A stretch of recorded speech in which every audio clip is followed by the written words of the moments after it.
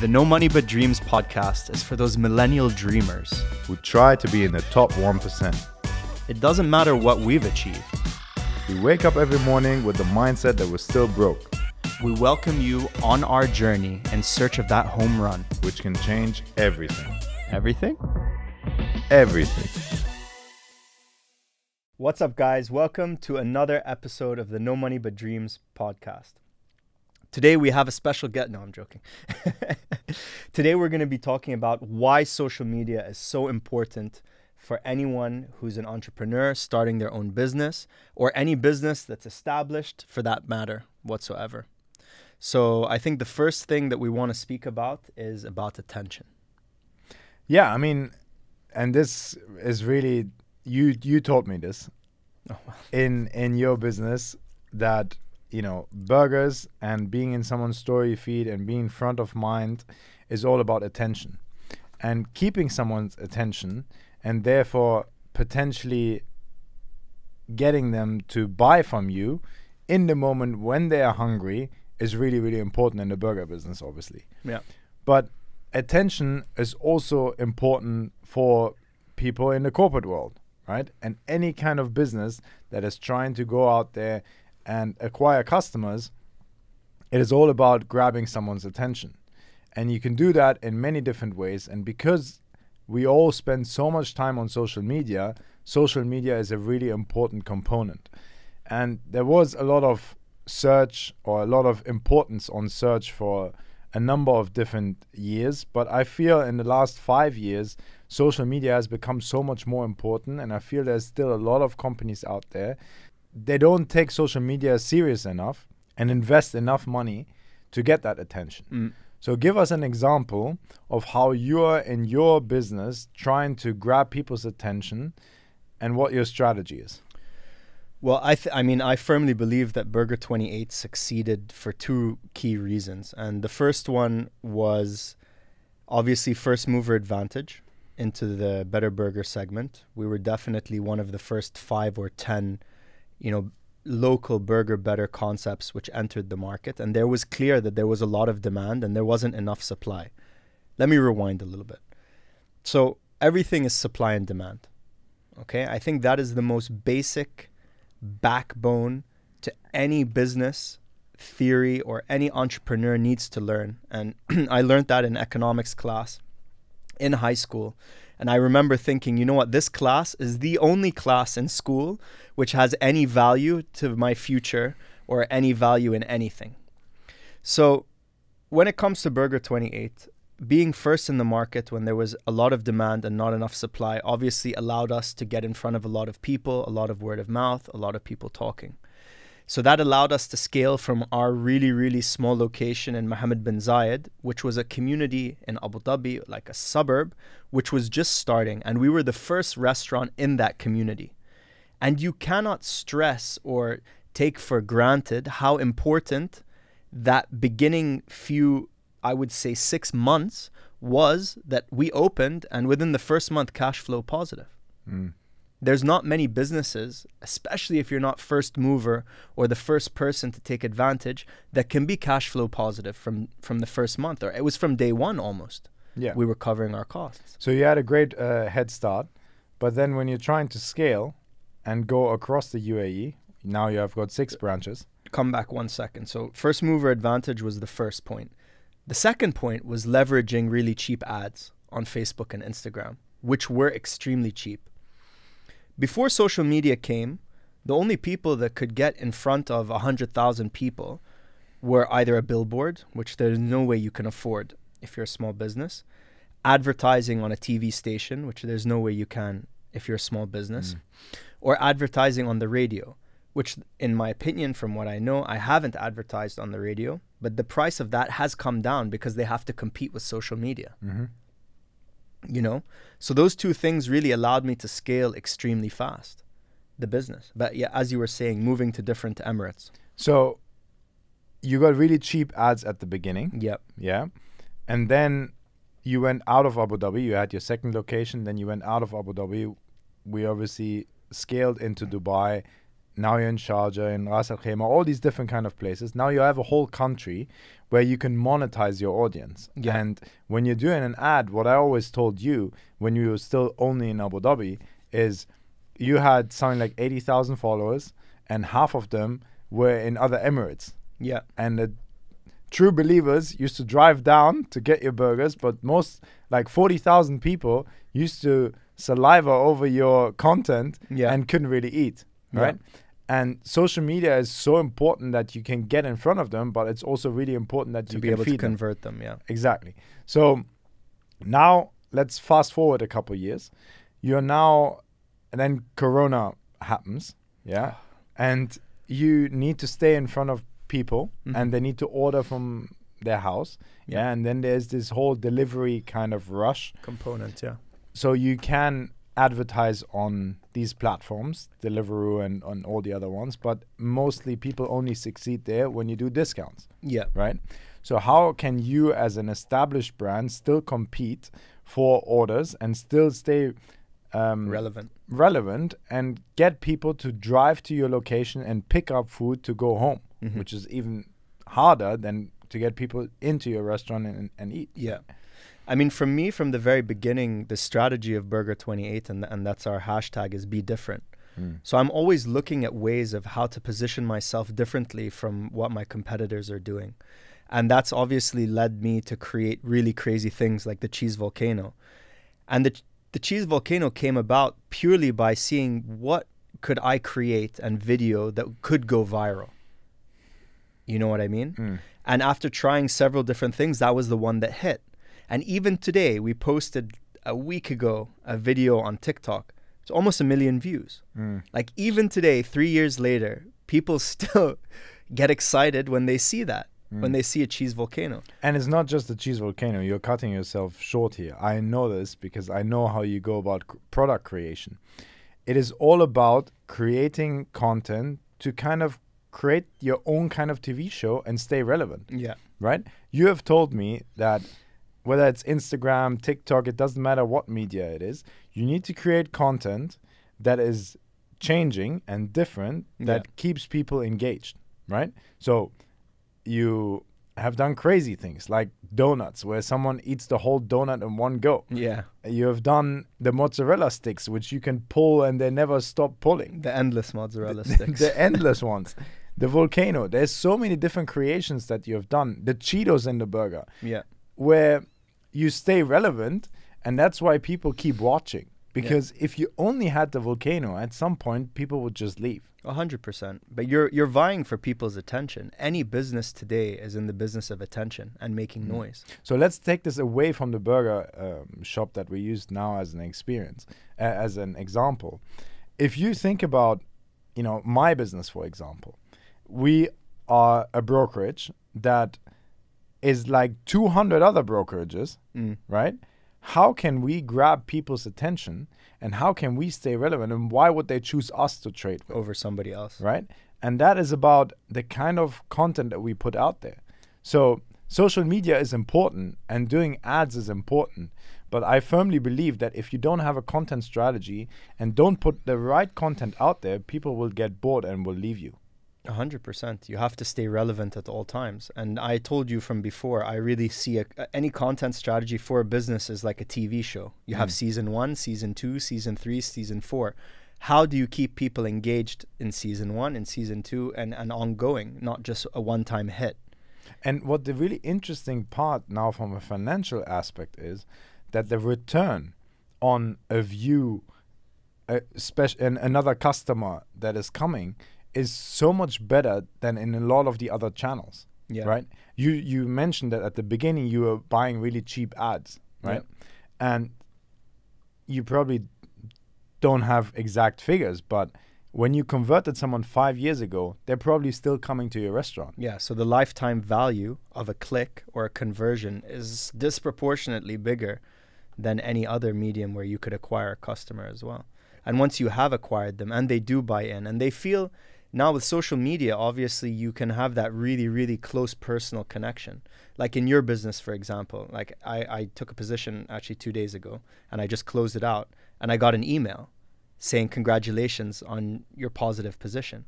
Like that was such like a personal message to get, even if it's automated or whatever it is, but that being part of your strategy, you know what I mean? As in, how do you communicate or how do you bond with your customer over whatever product you're creating is so important. And social media allows you to do that. Now I'll go on to Bloomberg right now and then see a Capital.com advertisement. Now Capital.com advertisement again, you know, and it's just ongoing constantly throughout my day. And that's how you retain a customer and keep them always top of mind thinking about you. Yeah, so one is the acquisition, why it's so important. But then two is also to stay relevant and stay in front of them. Because yes, we have an app or you have a store, but there's only so much time that people spend with your product. Yeah. Right. But they still spend a lot of time on these other media where you need to still stay in front of them. Right. I mean, where is everybody's attention? They're staring at their phone. Exactly. You know, and that was the same story when the newspaper came out. Everybody's staring at the newspaper. The same story when the TV came out. Oh, all the kids, they're just at home staring at the TV. You know what I mean? And then you go into dinner and there's two people sitting having dinner and they're both staring at their phones. So how do you get in front of them? How do you get them to buy into the brand? How do you get them to buy into your story of what you're trying to achieve? And what's the narrative of the business around that? Yeah. So we have stayed pretty broad for now. Let's go a little bit deeper. I want to know from you, as someone that has now done social media for 5 years and you're almost related to your brand, right? You've gone so deep down that everyone knows you.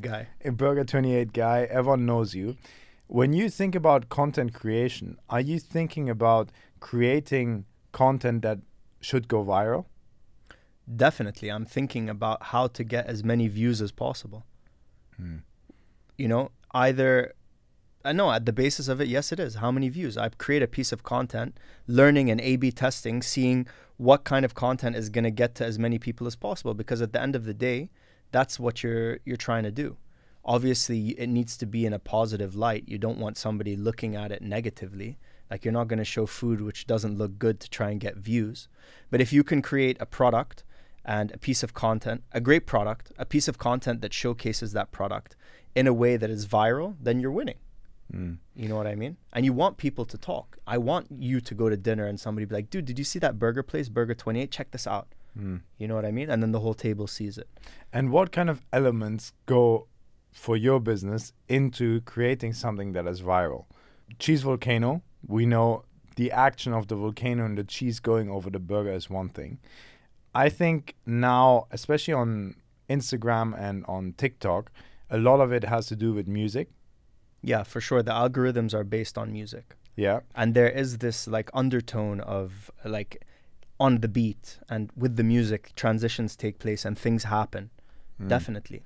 So when someone uses social media, there's a lot of different kind of elements. The product has to be right. The thing that you want to communicate has to be right. The music has to be right. The lighting has to be right. You know, lighting is so important. Definitely. Right? Like pure sunlight. If you were to take a picture of something in darkness, food-wise I'm talking here, darkness and then in sunlight and then in fake white light, the sunlight, that warm light which shows the real original colors of all the ingredients and this and that, will get more engagement than darkness or that pure white light as well. And for me in my business, it's all about the kind of research that you're providing, right? Is it top-notch research that you can't just get anywhere else? Yeah, education is so important. Education is something that a lot of people are craving, especially in the trading world. You can't just read a book and understand how the markets work. But also people don't have time to read a book. Yeah. Like, who has the time to read a massive book like that which says FX trading for, you know what I mean? And it's all theory, right? Yeah, you exactly. can't really apply this. Yeah. But if you can give bite-sized kind of information that people can understand, and you keep this going and you keep staying relevant, that is something that a lot of people are looking for. And here, when it comes to education, where you have to really go big is YouTube, in my opinion, because YouTube is the second biggest search engine, but it's also where a lot of people want to consume information and get educated, right? Yeah. So when brands are thinking about what kind of content can I create, think about the platform, but also think about something. How can you add value? It's always about adding value, Yeah. right? For you, it's entertaining and like food and that kind of stuff. For me, it's more about like, what kind of value can I add that other people don't put out there? What can I say that is actually really true and some other brands potentially shy away from, Yeah. right? Coming back to that adding value thing, posting a video of Burger28 on your personal Instagram page will probably get a lot of views. You got what I mean? So by me creating something viral, it means somebody wants to come and share that viral thing with their followers. So you get this flywheel effect of people coming to share, to share, to share, to share, because at the end of the day, a lot of people now, whether they like it or not, are sharing their whole life on social media. So in order to create value for them, yes, they need to like the food. Yes, it needs to come on time, etc., clean, etc., etc. But by the same token, they want an experience that they can share to their followers. So that's why some of the products, when I think about why I'm creating them, it's to create this experience, whether it's with the packaging, whether it's with the product, whether it's with the naming, the presentation. You know, even look at Nusrat, for example. He goes even till today and cuts, like in every single day, he's at one of his branches doing the show. Because the show gets shared. People want to go, they want to video the show and show their followers. Yeah. So the volcano that you're selling at cost. You make absolutely no profit margin. Yeah, there's no point because it's a free. Yeah, it's you a free want add-on. everyone to get it. I don't want anyone to think twice. Yes. And once they get it, everyone will post it. 100% guaranteed. Yeah. It's very rare that you see somebody order it and they're not like some guys who you can see them like, I've trained the waiter and the waitress to see like, sir, do you want to take a video of it? And like the guys who are too cool are like, no. You know what I mean? But even when you've said, you know what, I'm not going to take a video, you can't help it because it is such an event that takes place. I don't think that I've ever come across someone in the store that didn't take a video. Yeah. And that is so amazing because then you're not doing this video posting on your channel, but someone else is advertising for you for free. Which is almost like word of mouth. Like, let's not get ahead of ourselves here. The best form of advertising is word of mouth. If I go and say, Tarek, man, you need to try this, it is the best. Chances are you'll go and try it. For sure. However, with advertising, they say it's around 7 or 8 times you need to be hit with an ad at the right time. Yeah. If you hit me with an ad after I just ate so much food, that doesn't even count as a 1, you know, in order to convert me to go and try a product. So getting people to share on their social media is like digital word of mouth, you know, and definitely needs to be something thinking about.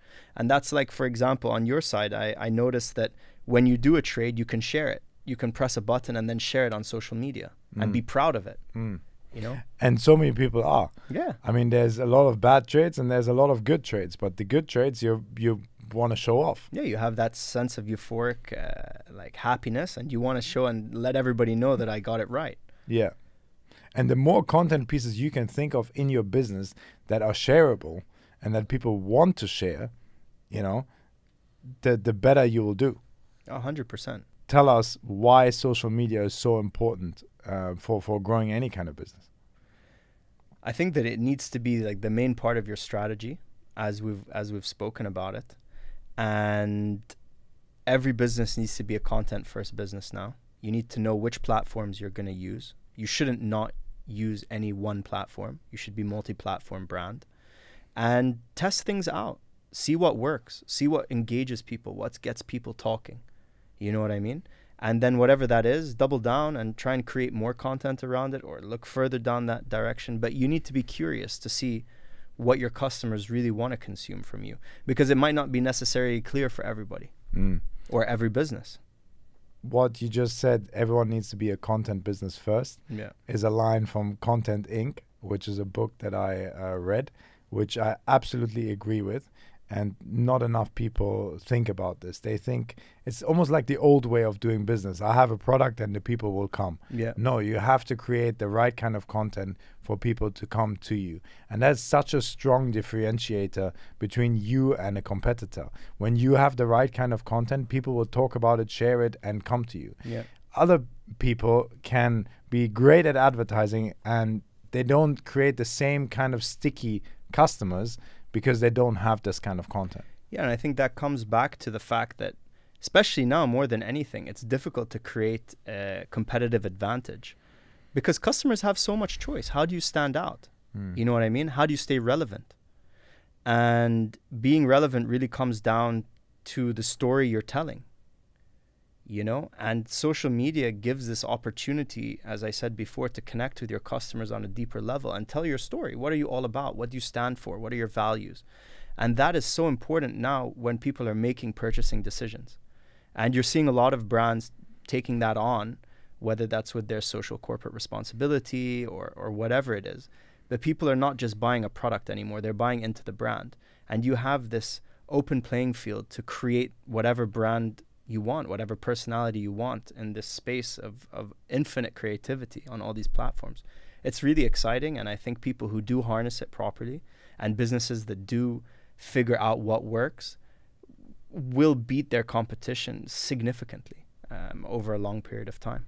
Yeah, and that's not just important for businesses, but it's just as important for building a personal brand, which we've just also done an episode on. So if you haven't checked that one out, go and check out the personal brand episode.